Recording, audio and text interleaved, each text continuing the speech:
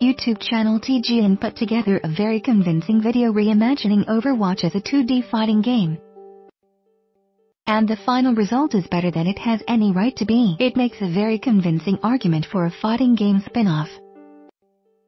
In the video above, you can watch a pair of battles, Reinhardt vs Zarya and Doomfist vs Genji, that draw inspiration from Street Fighter and Mortal Kombat, with the Street Fighter 2-like bonus stage tacked on at the end. It's impressive how well Overwatch's ultimates and highlight intros, animations as super moves and character intros, respectively. Clearly the cast of Overwatch will need a few more moves in its arsenal before Blizzard can make a fighting game.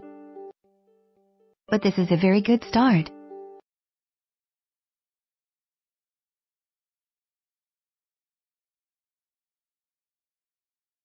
Tell me where the freak's at.